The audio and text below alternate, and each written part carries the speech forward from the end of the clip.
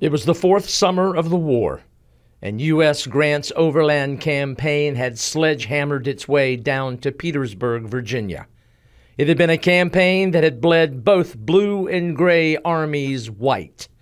There, east of town, under oppressive heat and humidity that walks hand in hand with the month of July, a daring plan unfolded, which, if successful, might end the war. Instead, it added to the slaughter.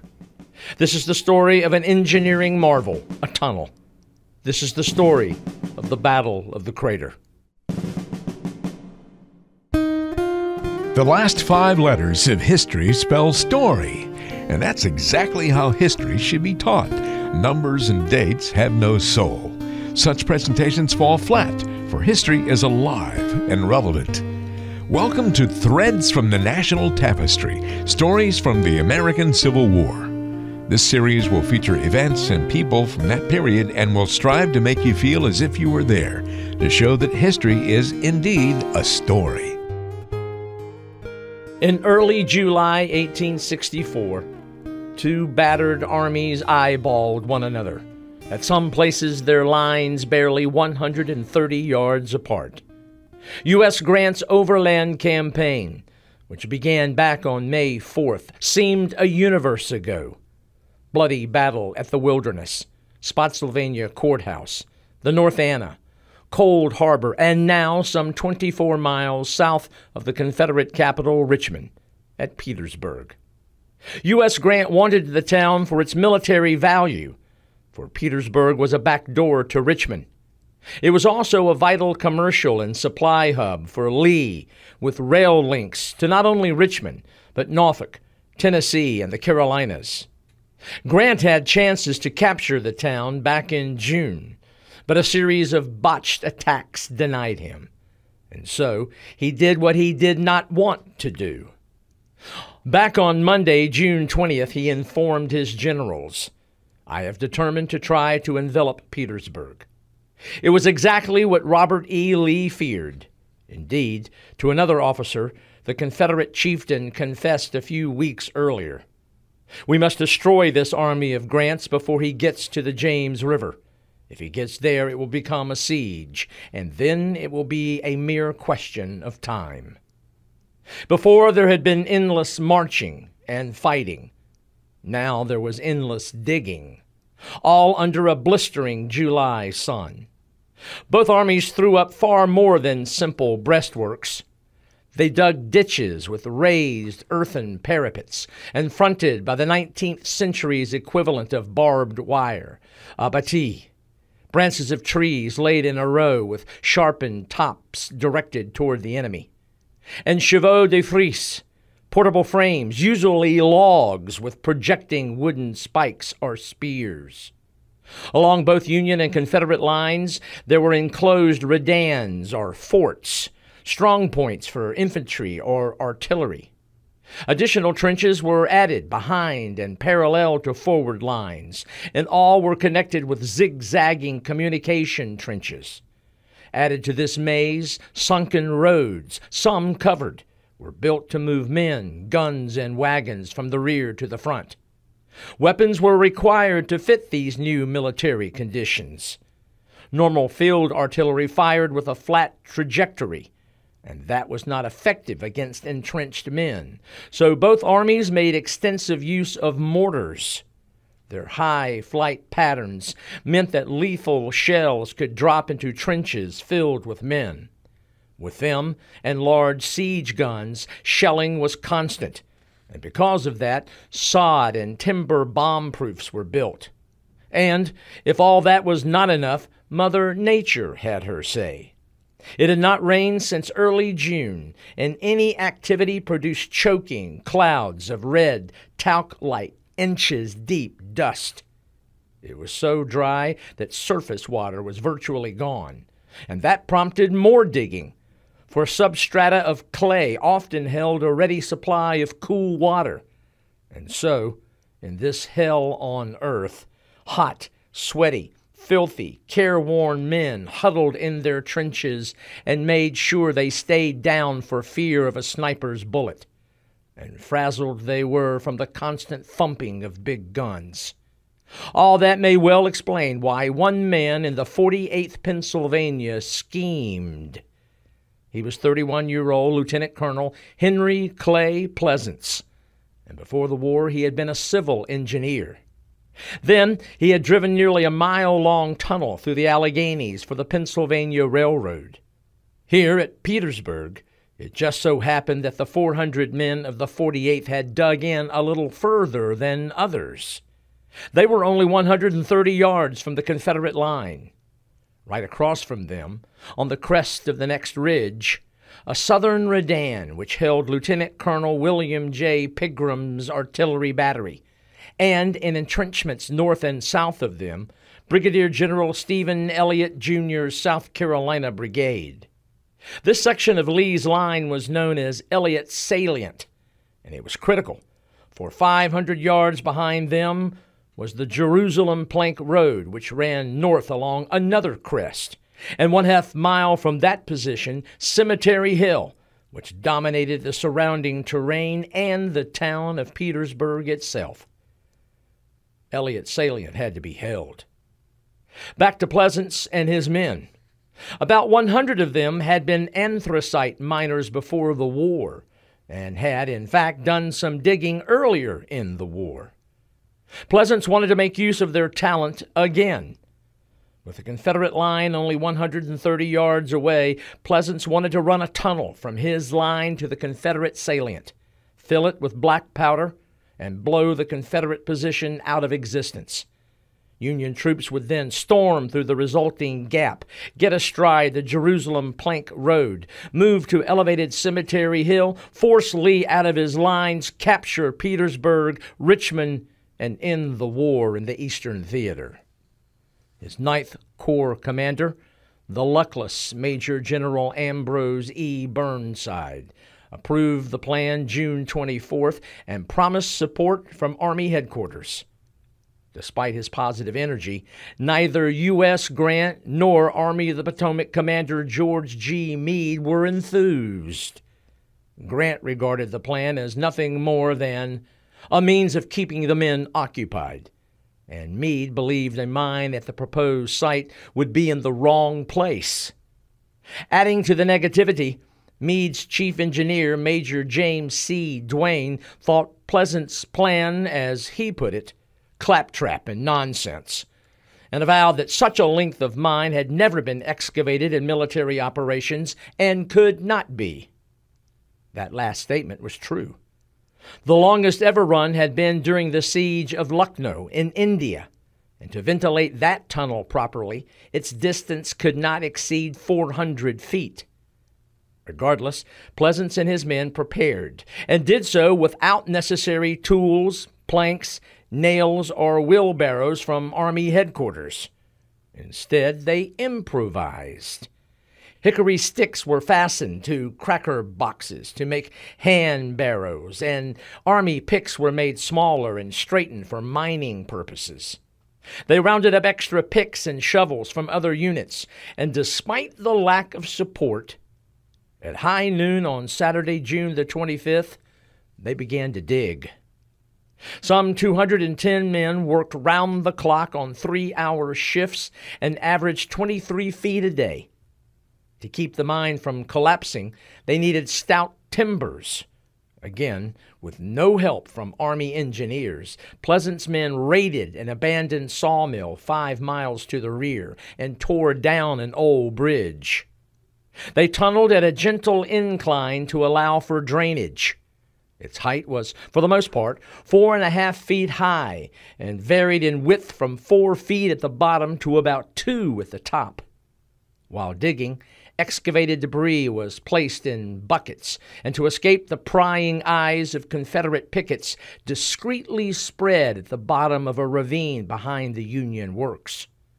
Candles and lanterns provided illumination and were attached to the walls every 10 feet or so.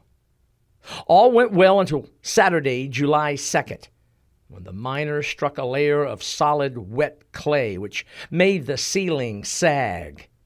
Stouter timbering corrected that issue. Then a day or so later, another problem. They hit marl, a putty-like mixture of clay and calcium carbonate, which not long after exposed to air became rock hard. Unable to move forward, Pleasants and his mine bosses decided to turn the shaft upwards 7.7 degrees. That meant the shaft rose 13.5 feet over a horizontal distance of 100 feet. After tunneling 200 feet, 4 important issues loomed. First, the Confederates could not learn that a tunnel was being dug. In this case, Pleasants and the 48th Pennsylvania were lucky, for after only a few days of digging, only one Confederate was suspicious. That Southerner was Brigadier General E. Porter Alexander, who was the Army of Northern Virginia's chief of ordnance. He had noticed that firing from Union snipers had increased directly opposite Elliott's salient. As he put it, that indicated to me some operation was going on. By June the 30th, he later recalled, I became satisfied that the activity was underground. That same day, a Thursday, he was hit by sniper fire while returning from making observations. Despite it being only a hand wound, he was ordered home to Georgia to recuperate. But before he left, he reported his suspicions to Lee, who ordered countermining. That began Friday, July 15th, some 20 days after the Union mine had been started. Confederate countermines were dug on each side of Elliott's salient, and 2 more at nearby redans. After every 15 minutes, Southern miners were ordered to stop and listen for the sound of digging. If any mining was discovered, a charge was to be placed and detonated, which hopefully would cave in the Union attempt. Though the 2 at Elliott's salient were close, the work of the 48th Pennsylvania was not discovered. Other Confederate countermeasures were taken. A series of Southern batteries were placed, which covered the rear of the salient, and another defensive line, elevated above Pegram's redan, was dug behind the main line. Meanwhile, for Pleasants, 3 more issues: the length of the shaft, ventilation for his miners, and finally, where would the gunpowder be placed? To calculate the shaft's exact length, Pleasants made the use of a surveying device, a theodolite, which was a high-precision transit used for measuring angles. It was essentially a mounted telescope that could be rotated horizontally and vertically to measure horizontal and vertical angles. Major Duane, Meade's chief engineer, promised one, but when it didn't show up, Pleasants borrowed one from a friend of a friend in Washington City. To make his measurements, he had to expose himself to Confederate sniper fire 5 times in order to triangulate. From his observations, he found the required length by ascertaining the angle from his sighting position to the existing shaft with the use of the theodolite. Once that angle was determined and the distance was known from his sighting to the shaft, he figured the unknown distance to the Confederate line by trigonometry. The shaft had to run 510.8 feet. To address his concern about ventilation, Pleasants used common sense. Most thought the shaft too long for proper ventilation, but the 48th's lieutenant colonel knew warm air rose. So 100 feet from the entrance, still behind the Union picket line, he ran a vertical shaft to the surface. Between that shaft and the entrance, he stretched an airtight canvas door. Then his men took boards and made an 8 inches square air duct and ran it along the floor from the entrance through the airtight opening in the stretched canvas and all the way up to where the men were digging. Then a grating was added, and a fire was built on the far side of the partition from the entrance. Crudely, but effectively, Pleasants created a giant air pump. Warm air rose up the vertical shaft and created low pressure. Cool air was pulled through the entrance via the air duct and ran the length of the horizontal shaft. And so work continued. And on Saturday, July 23rd, the mine was finished. 3 days later, Burnside submitted his plan for detonation and subsequent infantry attack. His assault would begin with the mines firing at first light. 2 brigades and columns would be sent in through the gap created by the blast. 1 regiment at the head of 1 column would turn to the left, and a regiment leading the other to the right. Both would clear any Confederates on either flank of the destroyed fort.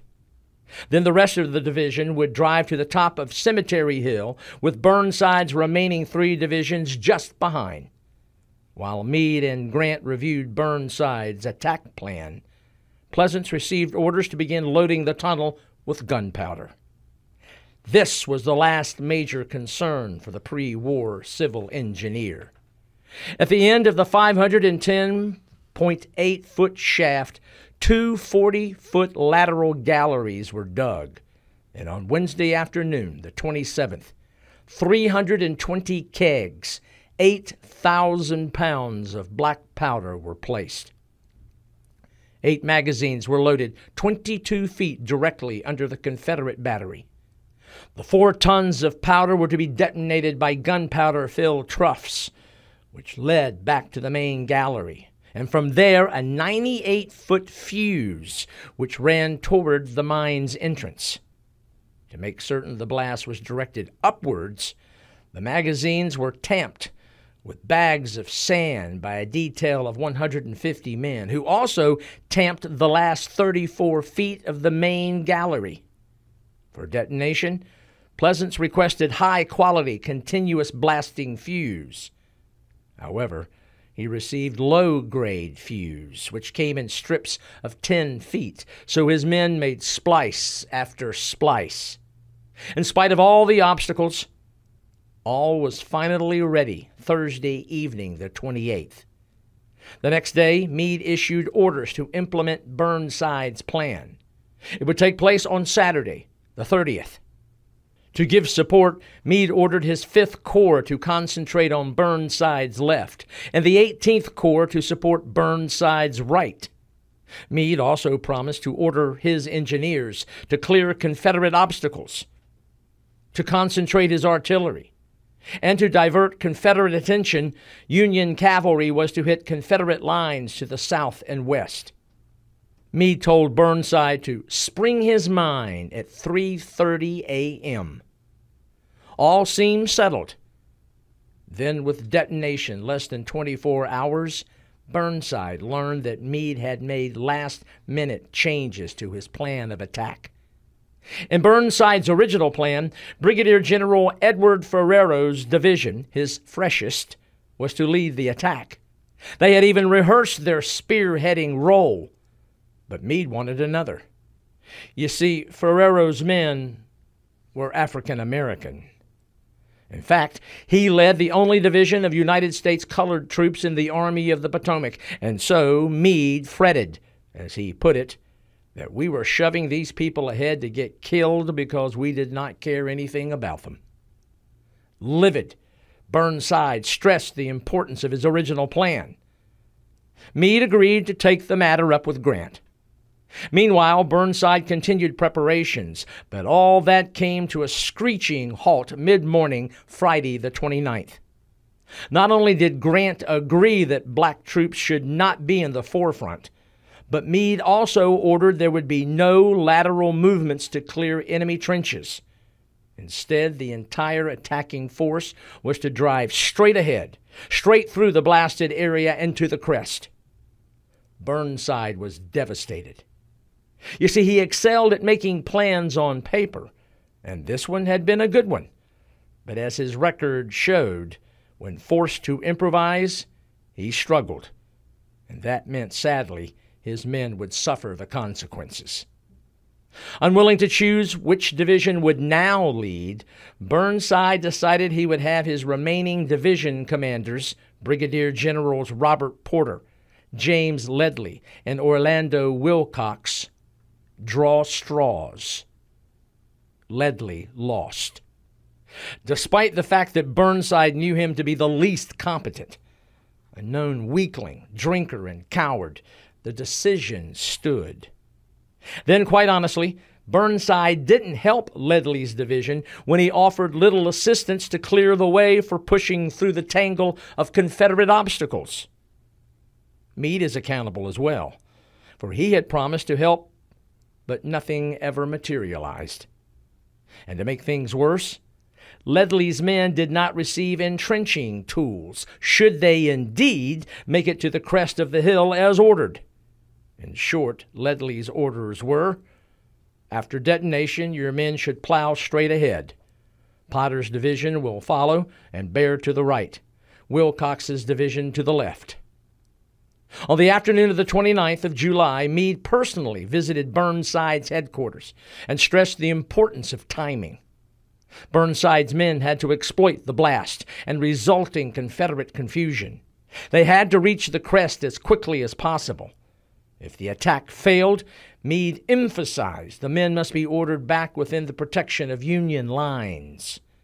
By now, the appointed time for detonation was only hours away.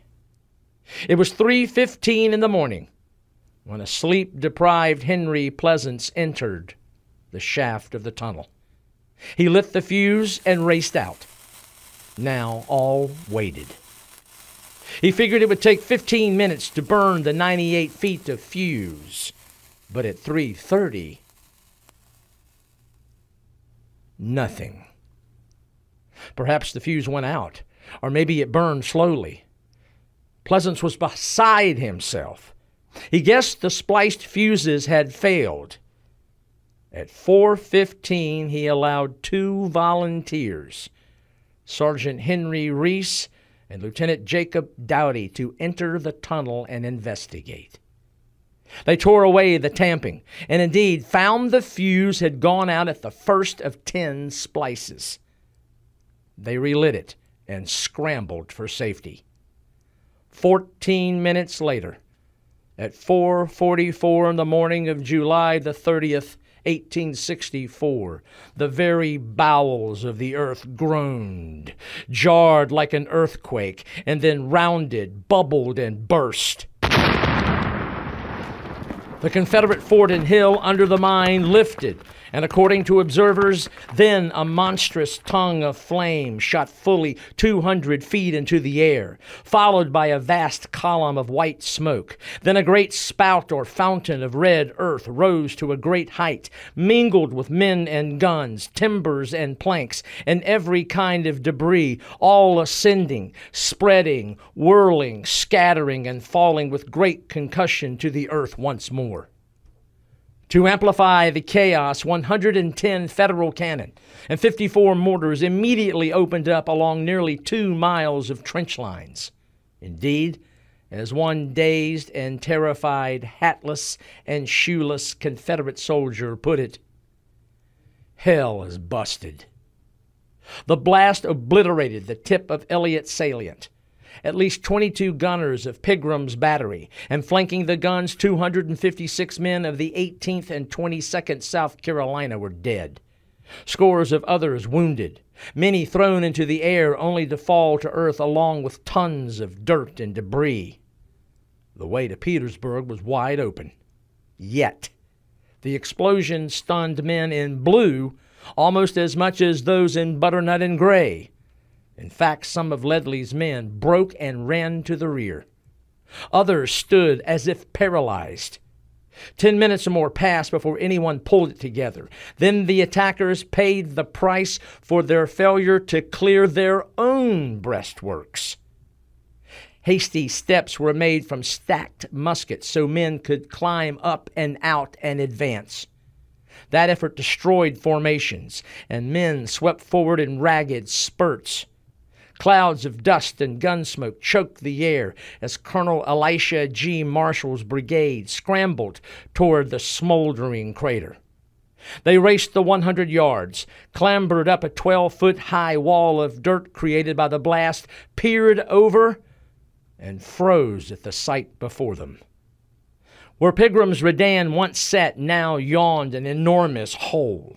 180 to 200 feet long, 60 feet wide, and 30 feet deep. It was a chasm filled with smoldering smoke, dust, great blocks of clay, broken gun carriages, projecting timbers, and men buried in various ways, some up to their necks, others to their waist, and some with only feet and legs protruding from the earth. Ledlie's lead brigade, marshals, stood transfixed until he roared at them to make their way down into the crater. Down into the blasted earth they spilled. Some milled. Some incredibly hunted for souvenirs. And even more incredibly, some stopped to help Confederate wounded. A portion of it made it to the far side and began to form up for the advance to the Jerusalem Plank Road. As they did, many gazed now upon the Confederate works. One described them as a perfect honeycomb of bomb-proofs, trenches, covered ways, sleeping holes, and little alleys running in every direction, and all partially filled with debris from the explosion. And beyond, there was more newly constructed trenches and defensive works. Marshall, with great difficulty, got his men into rough battle lines, and they pushed forward, traverse by traverse. Yet by this time, dazed Confederates were stirring. Dusty survivors of the 22nd South Carolina threw up a barricade of sandbags across the main trench south of the breach, and to the north, the 17th South Carolina spread out in the connecting trenches and traverses to contain the Union attackers. At this point, Union forces needed strong leadership, but none came. James Ledlie was huddled in a bomb-proof far to the rear with a bottle of rum. And there he sat as the divisions of Potter and Wilcox passed him as they headed to the front. As they did, 2 Confederate batteries unleashed a devastating crossfire on the slope between the crater and Federal lines. The fire tore into Ledlie, Potter, and Wilcox's men. As one Confederate noted, the field looked like an inclined plane of dead men.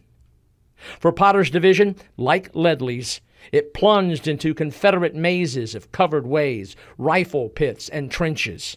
Fighting hand to hand, disoriented commands mixed. They could only go so far. On the left, Wilcox's men fared similarly. By 7 a.m., some 2 hours and 16 minutes after detonation, elements of the 10th Corps reached the front, but blocked by the teeming mass of soldiers, they could not advance. Everywhere, disorganized, confused men in blue fought in bands and bunches.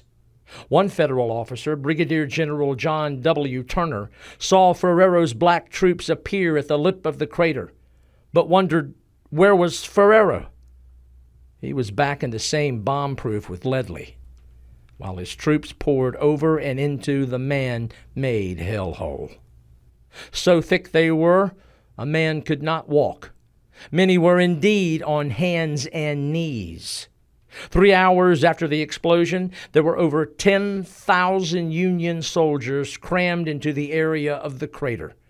And while they struggled, Confederates organized for a counterattack. Confederate General Elliott had survived the blast, but was wounded in reorganizing his survivors.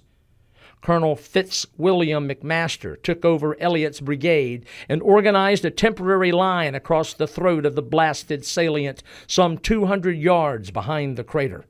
He posted a second line, even more fragile, 100 yards further to the rear. For 3 hours, those few were all that lay between the Union Army and Petersburg. By 6 a.m., Lee himself was on the scene, and he ordered 125-pound Major General William Mahone to send 2 of his brigades north to reinforce a blasted Confederate division at the crater. Of sprightly Mahone, one Union soldier assessed, "Not much man, but a big general." And another, "Whenever Mahone moves out, someone is apt to be hurt." Rather than send troops to the threatened area, he went with them, and upon reaching Major General Bushrod Johnson's Confederate headquarters, was shocked to see that Confederate division commander sitting down to breakfast and showing little concern for what was going on. Now, Johnson did detail a lieutenant to guide Mahone and his men to the fighting, but then returned to his food. Full of fury, Mahone led his brigades north along the Jerusalem Plank Road, then turned southeast. It was 8:30 in the morning, and they raced into something out of Dante's Inferno. Beyond the lip of the crater, thousands of masked men in blue, white and black, stacked, leaderless, confused. Mahone ordered his men to fix bayonets, and down into the seething cauldron they charged. To those in blue, orders were forwarded from Ferrero, who was still far back of the fighting in the safety of the bomb-proof. He ordered his men to move out of the crater and seize the crest of Cemetery Hill. Incredibly, some 200 tried, but as soon as they came into Confederate sight, Southern artillery raked them. That's when Mahone's avalanche of butternut and gray struck. Isolated and without support, Ferrero's black soldiers were stopped cold. More than these raw soldiers could stand, they broke, and Mahone's men, enraged that there were armed black troops, pursued. Once overrun, some tried to surrender, but incensed Confederates cut them down. Mahone's pursuit now paid dividends, for they ran into yet another Federal column that was trying to force its way forward through the fleeing mass of African-American troops. Mahone's Confederates stacked them up, and they too stampeded. Southern fire down into the crater and from elevated flanks was such that many Union soldiers, when hit, fell and rolled down the steep sides to the bottom, where in places they piled up 3 and 4 deep. Meanwhile, more Confederates arrived and pitched in. On the crater's south end, Virginians drove up a traverse and were within 20 yards of the blasted area itself. Staggered, Federals in that sector saw them and furiously began to build breastworks on the north end of the traverse. They stacked up lumps of clay, but it was slow going. Finally, someone shouted, "Put in the dead!" And so a large number of the slain, white and black, Union and Confederate, were used to fill the trench. In the vortex of fighting, a Pennsylvania captain watched one black soldier climb atop a pile of 20 bodies and fire at the approaching Confederates. So tightly squeezed were the Union soldiers that there was hardly any standing room. So packed, some of those killed were held in a standing position until jostled to the ground. For nearly 5 hours, Meade, back at Burnside's headquarters with Grant, tried to get information from Burnside, who, to his credit, was at a forward command post. At 6:50 a.m., Meade telegraphed, "What is the delay in your column moving? Every minute is most precious. The great point is to secure the crest at once and at all hazards." Burnside answered, "I am doing all in my power to push the troops forward, and if possible, we will carry the crest." At 7:30, Meade wired back, "What is the obstacle? Do you mean to say your officers and men will not obey your orders to advance?" A harried Burnside fired back, "I mean to say that it is very hard to advance to the crest," and added, "Were it not insubordinate, I would say that latter remark of your note was unofficer-like and ungentlemanly." At 9 a.m., Burnside sent back definitive word, and it was not good. He wrote, "Many of the 9th and 18th Corps are retiring before the enemy." A stunned Meade later reported, "This was the first information I had received that there had been any collision with the enemy, or that there was any enemy present." At 9:30, the commander of the Army of the Potomac suggested retiring. 15 minutes later, that suggestion became a preemptive order. It was appropriate, for at the front, repeated Confederate assaults from so many points meant that Union soldiers were losing the will to fight. And it didn't help that the day was unbearably hot. Canteens were empty. Though Meade had ordered retreat, to do so meant they had to run down into the crater and up a slope which fully exposed them to Southern fire from 3 sides. As one Union lieutenant remembered, nearly every man who attempted it was riddled with bullets. Mahone's 2 brigades had immobilized 3 Federal corps, and it got worse. At 1 p.m., Brigadier General John Sanders' Alabama Brigade arrived and charged. Joined by the 61st North Carolina and 17th South Carolina, they added a new wave of terror of men trying to escape the crater.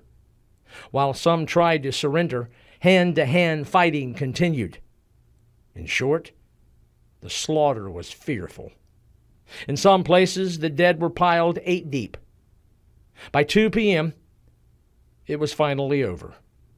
Within hours of the blast and attack, Confederates had constructed a new line, and to add insult to injury, it was located in front of the crater. For the fight, the official Union count reported 504 killed, 1,881 wounded, and 1,413 missing, for a total of 3,798. Confederate casualties numbered at least 361 killed, 727 wounded, 403 missing, for a total of 1,491. At 5 a.m. the next day, Sunday, July 31st, a truce was declared so that armies both could collect their wounded and bury their dead. An officer in the 32nd Maine never forgot the scene. He wrote, "Men were swollen out of all human shape, and whites could not be told from blacks except by their hair. So many were so swollen that their clothes were burst, and their waistbands could not reach halfway around their bodies, and the stench was awful." Incredibly, a man from New Hampshire remembered the 31st as a beautiful morning, and not a shot was heard all along the line. Officers and men of both armies mingled there while we were caring for the dead, or set upon the breastworks on our left and right, engaged in friendly conversation. While all the grisly work went on, a Confederate band came up and began to play. A Union band answered, and for 2 hours the 2 brass bands played alternately. However, music was not enough to erase the memory of Union men who had fought there, and for that matter, for Union command. The attack on the crater had been a fumbled opportunity from the beginning, and though Grant did little to aid its success, he did order a court of inquiry. Yes, heads would roll. Following his testimony before the official court, Burnside was faulted for failing to form a proper line of battle, for not ordering engineers to clear Confederate obstacles, and for disobedience to Meade's orders. The crestfallen officer soon left the Army on a 20-day furlough. He was never recalled. He resigned from the U.S. Army April 15th, 1865. Major General James Ledlie, who drank rum far behind in a bomb-proof while his division was butchered, was censured and left the Army on August the 6th on a 20-day sick leave that lasted 4 months. When he returned in early December, he received orders, quote, to repair to his home and there await orders.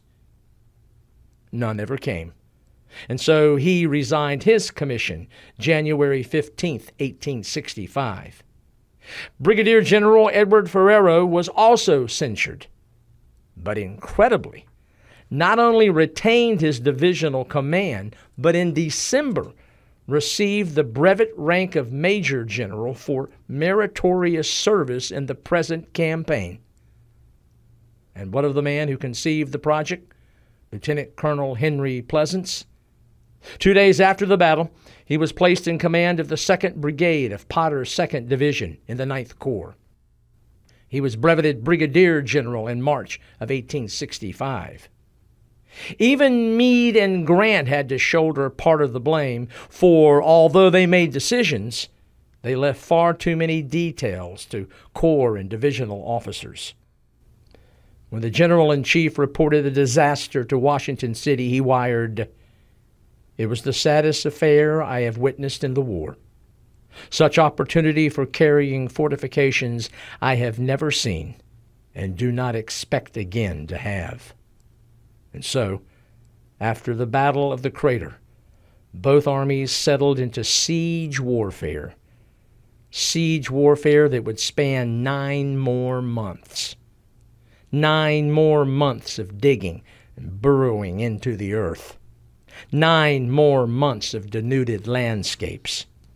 For common soldiers, day after day after day, dying from sniper fire, from flying shrapnel, and predominantly from filth and pestilence. The 10-month siege at Petersburg claimed 70,000 Union and Confederate lives. 10 months of living hell that gave us a horrifying glimpse of what would come 50 years down the road. And yet another war, one believed by its generation as the war to end all wars. Sadly, they would be wrong.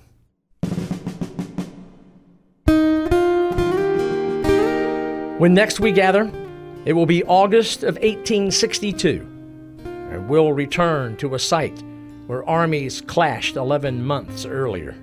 Then, it was a fight between amateur armies, this time between men accustomed to the sound and fury of battle, but with stakes politically, diplomatically, militarily, that were quite compelling. I hope you'll join us when we, for the 2nd time, return to Chin Ridge and Henry House Hill, the Battle of 2nd Manassas. This is Fred Kiger. Thank you for listening.